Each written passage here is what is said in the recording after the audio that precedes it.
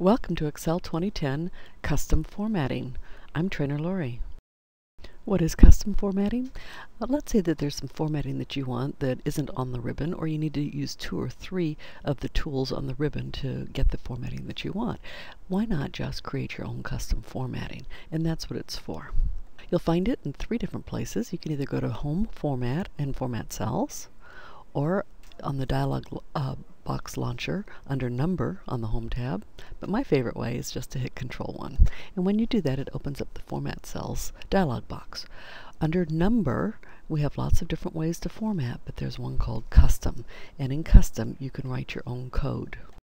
If you see a code that you like, and you're going to learn what all these mean by the end of this lesson, then you simply choose it and it will put it up into the type area, and you can change it in there. So you can start with one and then make some changes to it. And at the top you'll see what it will actually look like once you've formatted your text. Also, if you have one in there, for example, I created one, I don't really want it anymore, then you simply hit the delete button. Placeholders means 0 and # or hashtag, and that means that they're going to hold a place just in case. The difference is 0 is an insignificant placeholder. In other words, it will show zeros even if it doesn't need to be there. For example, here it doesn't need to be there. That 0 does not need to be there. However, it will show it anyway. In the second, with the hashtag, it will only show it if it does need to be there. And because we don't need a 0 after the 3 after the dot, then it will not show. Now let's look at some other common codes. Anything in quotation marks will show. So for example, if I want an area code to show, then that will show up regardless. So I can just put in the last 7 digits and the first 3 digits of the area code will automatically show. The comma means thousand separator, and so that will automatically separate our thousands. If I put in a percentage or any of these other symbols, it will create, it will show. So you can see the percentage will show here, or if I put in a space, so I wanted to show a space, etc. And then the decimal point. If there is a space or a separator of a semicolon between 2 sets, that means the one on the left is for positive numbers and the one on the right is for negative numbers. So if we have the semicolon, that means that there are 2 options. And if there's only one option, then it will show the same for both positive and negative. But in this case, I have 1 for positive and 1 for negative here. Once we've got positive and negative, we might want to put some other codes in there. For example, maybe I want my negative to show, instead of with parentheses, I want it to show red, or I want it to show it both with red and parentheses. And so we do have that option. First, let's look at the underscore. You can see the underscore will actually insert a space like an indent would. Now, I like having that space there because it's not up against the wall of the cell. So just simply putting in the underscore will create that dent or indent for you. Color, if you want the color like the red, then you simply write it in square brackets. Now, there are only certain colors you can specify, and so these are the colors that you can use: cyan, green, magenta, red, white, and yellow. And then if you use a star that says whatever's following the star, fill in the space with it. And that space between where the $sign is and where the number starts. So in this case, we want to fill it in with spaces, but you could fill it in with asterisks or X's or anything else that you'd like to fill it in with. Just put it after the star. I mentioned that there are 2 if there is 1 semicolon, but what if you have 3 semicolons or 2 semicolons? Well, remember, the first one is always positive or all. In fact, if you only have 1 section, then it's going to be positive, negative, 0, and text. If you have 2 sections, then it will be our negative values. Now the third section, after the second semicolon, this is what it would look like if you have zeros. So it'll show it with zeros. In this case, the 0 is going to be a dash. And finally, the last one is what would text look like, and this code means it is going to be text. So you can see that it's going to show different styles based on whether it's positive, negative, 0, or text. If, for example, you want each thing to be a different color, in this case, our positive numbers are green, our negative numbers are red, Our general numbers are our zeros are black, and our text is blue. Now let's look at date formats.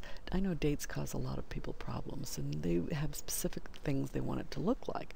Well, for example, I put in a regular date here with the 1D, 1M, 1D, and 4 Ys, and you can see that that is the general. That's what you get if you don't do anything. However, if I only want a 2-letter abbreviation, then I will get that. So if it's 12 or if it's 8, I will still have 2 letters because it will show the insignificant zeros. 3 M's means 3-letter abbreviation, and you can see the dash there. 4 means spell it out. And look at 5. You'll only get this with M's, and that is that you will get the first letter. So if you've tried to use the left function to get the first letter of the month here, and it didn't work, well, this will work. Now, what if you just want the year? You can just put in what? I want you to think for a minute. I hope you said 4 Ys, yes. And then if you have D, that means day, so that would look like this.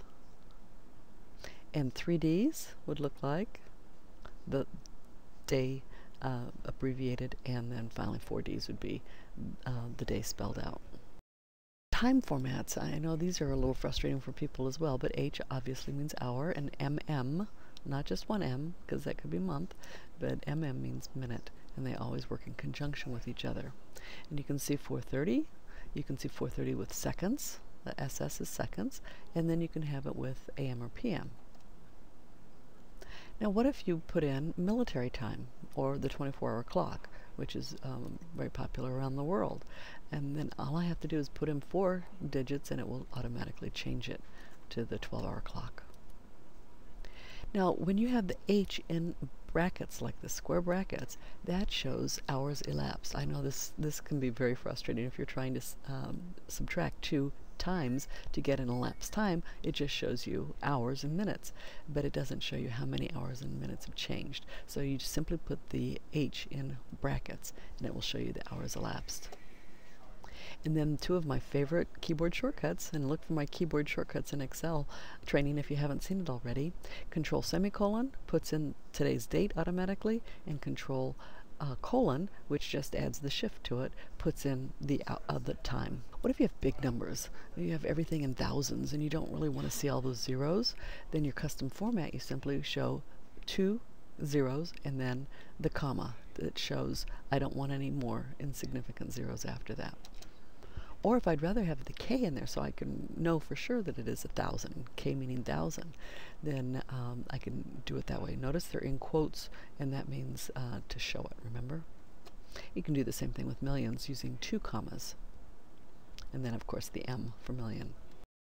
And sometimes we actually want to hide a number. I don't want people to see it. So I type in a number, could be a salary or a credit card number, something like that. I want it, I know it's in there, but I've got to share it with somebody and I don't want them to see it real quick. So instead of trying to hide the columns and everything, you can simply hide the numbers using a custom format of 2 semicolons. The problem with that is you will still see the numbers up on the formula bar. So that means you have to hide the formula bar as well. And to do that, you go into View, Formula Bar. And when you uncheck, the formula bar goes away. People will be able to see it again simply by clicking View Formula Bar. So you have to know the level of expertise of your users. If they will be able to figure this out, then you'll have to go in and protect it. And that's another training you'll want to look at.